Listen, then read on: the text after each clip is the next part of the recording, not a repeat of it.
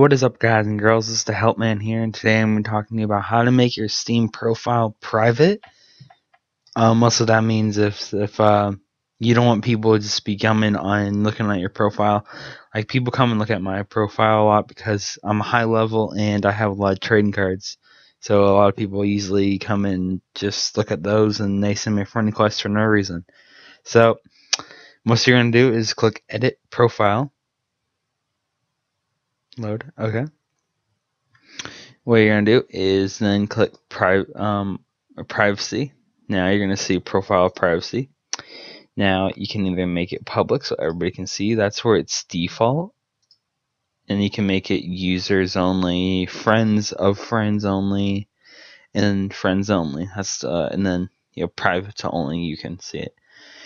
And then comment permission. You can make it friends only, private, so no one can even leave a message, or anyone can, which I will actually set to public just so people can tell me why I should add them. Inventory. Who can see your inventory? This is very important for me because I have a lot of trading cards and I don't want anybody to be just jumping in there.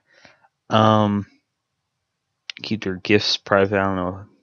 That's just weird, but check that. So public, users, same thing. So click save.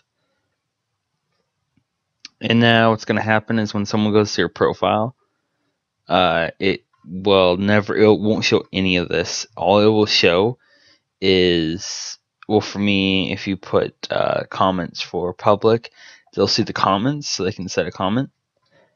All they see is this. And all they see is your name and your profile picture. They won't see your level, they won't see this, anything. All they'll see is your name. And they can click add. So that's mostly it, guys and girls. Thanks for watching, and please rate, comment, subscribe, and stay tuned for more how-to videos. Bye.